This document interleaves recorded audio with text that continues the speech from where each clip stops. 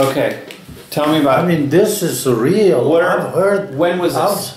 When During is the this? earthquake, Which 88, 88. This Yeah. is in Armenia, in Armenia. and there was some guy. What was his name? Armen. Okay, and So he has taken his son to the school in the morning, you know, and of course he says, calls him, he says, wherever you are, I am there, you know, I'll help you.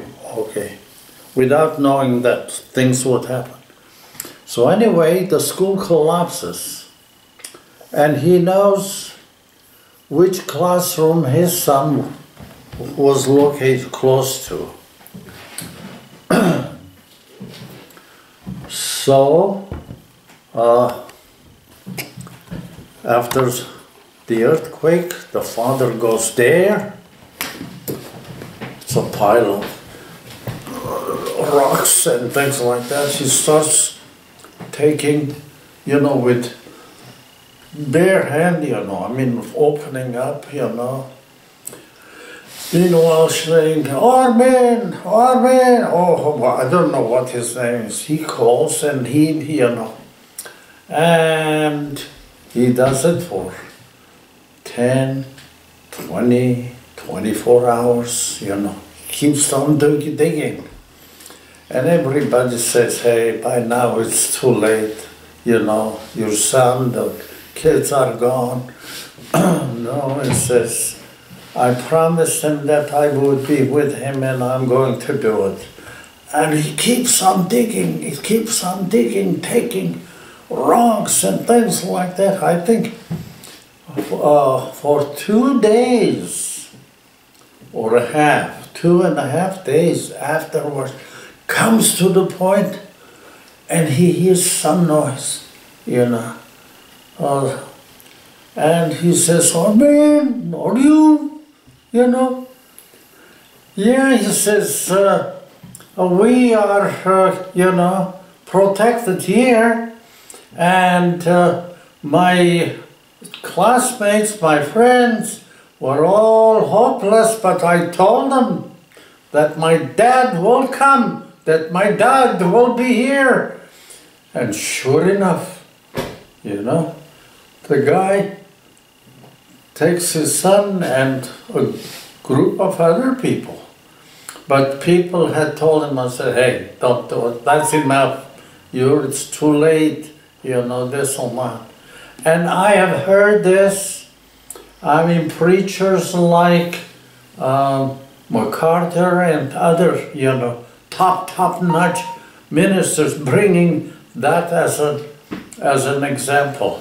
Mm-hmm. You know, I mean, it goes to show that that Armen, you know, or you know, I think it was his son's name, Armen,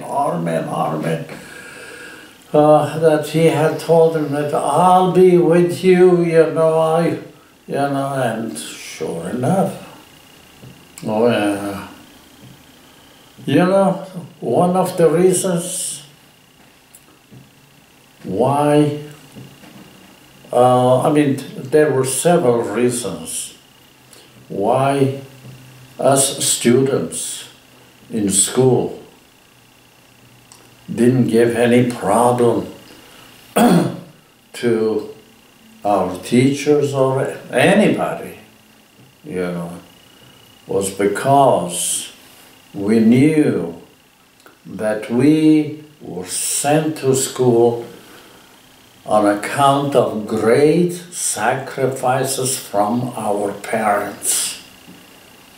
Man, I mean, it wasn't free education, but you know, begging and this and that, and so we wouldn't waste our time. Hey, they are sending us here with great sacrifice. Let's not waste our time. And also, of course, we wanted to go ahead so that we would work and support the parents. My dad was a good dad, a generous guy, and what can I say? I mean, I could see working hard, you know, to support us. He was, when he comes from genocide, you know, tries all sorts of works, they say, okay, we want to build this place. Oh, he says, I can do it. He hasn't done it. You know, later on I saw some of his works, both in Lebanon,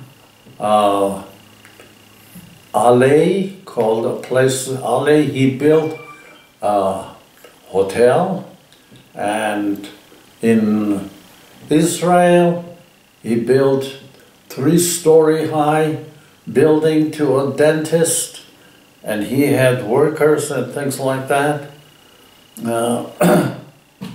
I'll tell you an incident that happened to him. Please. Okay. They're building it, and it's on 3rd story or, you know, higher, and a plank, you know, here, 2 by 8, something like that, sticking out. So he goes to the edge to see what happens.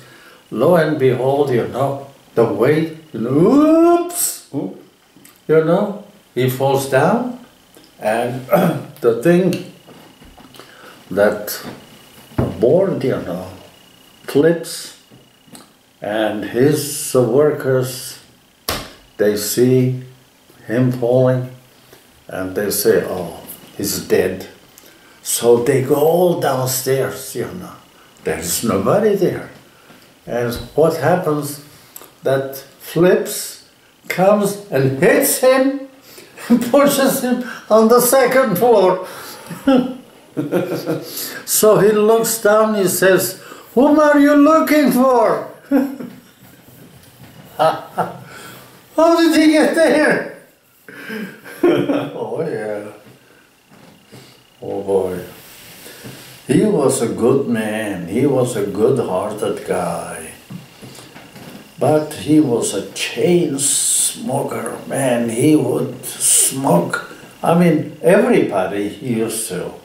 I mean, not the Protestants, but the Lutherans, everybody, you know, smoking. He would smoke 2.5, 3 packs of cigarettes, one after the other, you know. He worked, let me see, I think he worked in Haifa. Was it in Haifa or in London? I think it was in Haifa. British soldiers, you know, airport, and the bombs and things like that, they were, the Germans were bombing. And he was afraid, and one time he's, you know, fallen on the ground and looks a guy with hard drinks giving, you know, to the captains or big people. He jumps and takes one of them. Later on, they complain about him. The thing says, yes, he did the right thing, you know. Oh yeah, man. But see, here's another thing about Mom. My uncles were quite well-off people. Seta's dad, Coco's dad, and my dad, you know, just passed away. And he had, my dad, had established glass business that later on his brothers took it over. And my grandfather was there, and so Vasken, after passing away of my dad, you know, Vasken goes and asks my granddad, or our granddad, says, Mitzayrik, he was Bitlissi, Mom, Bitlissi, so wanted to get married with Mom. And my mom asked us, Paskin and me, well, shall I get married, to this? And for us, oh, this guy is a stranger, Mm-hmm. No. And she didn't get married. Later on, I told my mom, I say, why did you ask us that question? You should have gotten married. We could have been in Fresno. We could have been Fresno Indians. Anyway, but she wouldn't do it because of us. Man, she was a good mom.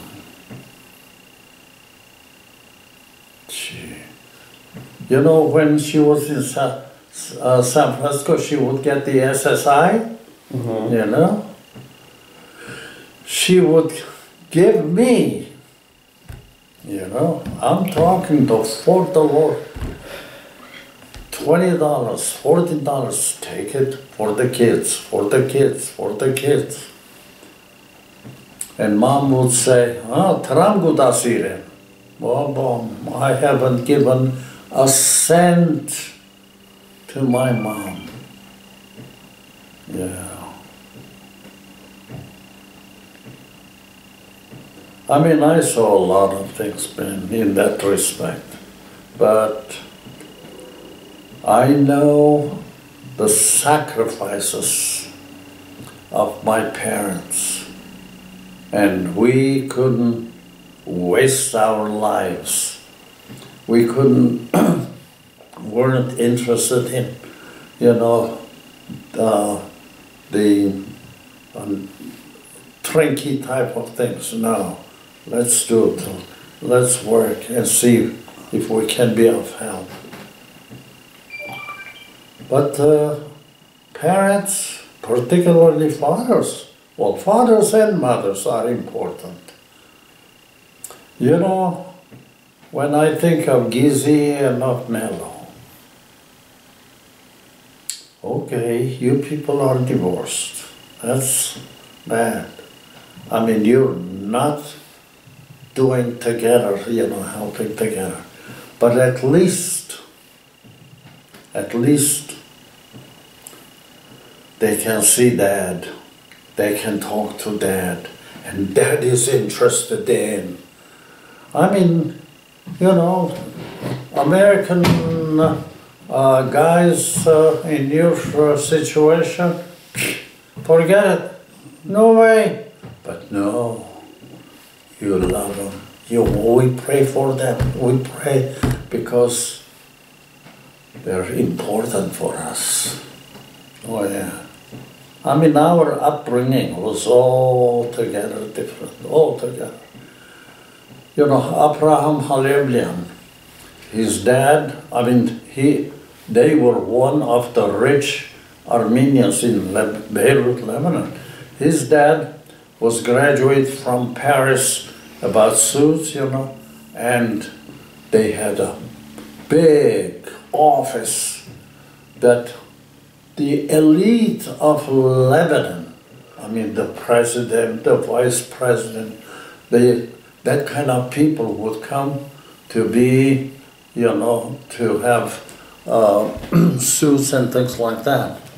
And they were rich. And Abraham's dad was a good Christian guy. He helped a lot of believers to go out and be missionaries. Anyway, so one day, he was my classmate, Abraham.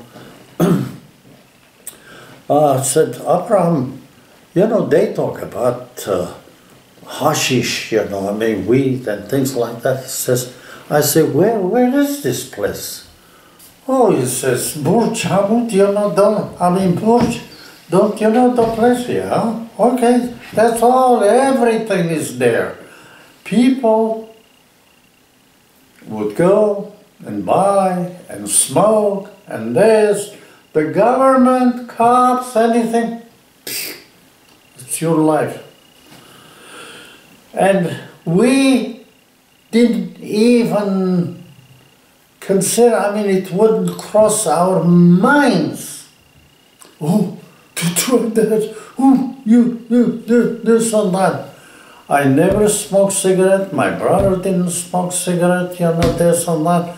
We never touched the thing, even though everything was there. You know, because of our upbringing.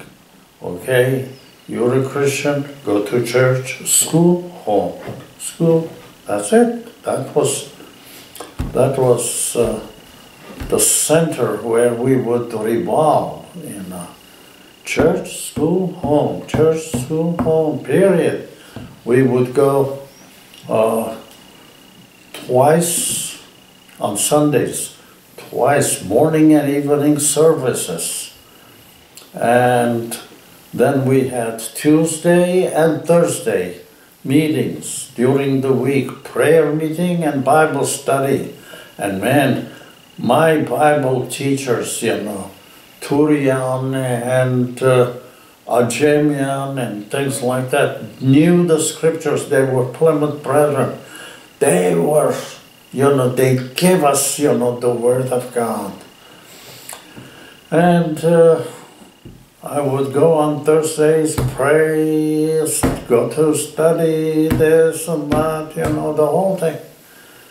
So when I accepted Christ, when the Lord worked in my heart and my life was changed, and I would tell them my story, you know, some people would shake their head. They say, wait a minute, you were Christian before. You know, what was wrong with you? And so on. Well, you can attend church, you know, doesn't make you saint. I mean, can you imagine even the devil, one of them, Judah, you know, to be filled with the devil amongst the 12. Anyway, so they were surprised that, wait a minute, you acted like a Christian, you prayed like a Christian, you did this. How can you say that you were not born again? So, my uncle, Seto's dad, you know, I gave him my testimony. I said, Emil, you know, this is what happened, this is, you know, I became a Christian. He looked at me and says, what are you talking about? He said, you were a nice guy, you were okay, what was the problem with you, you know? I mean, how could, you're saying that you weren't Christian. And I told him, I never forget. Never forgotten. He said, I said, Uncle, you knew me from outside. You didn't know my heart. You know, he stopped, thought for a moment. He says, you're right. You're right. He was a good man. Coco's dad was a good man. My uncles were okay, you know, but they were tight people, you know.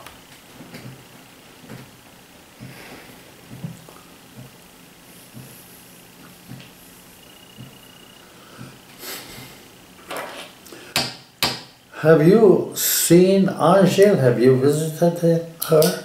No. No? Okay, that's it. Do you want to? No. We're here. Maybe you should. I don't know. Maybe. It's a good opportunity. Yeah, but It won't come again after 2 weeks. that's for sure. Yeah.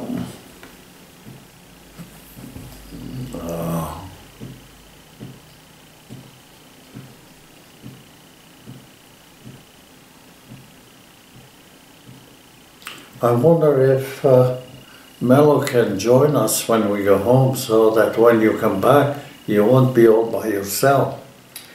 You can ask Mello. I will.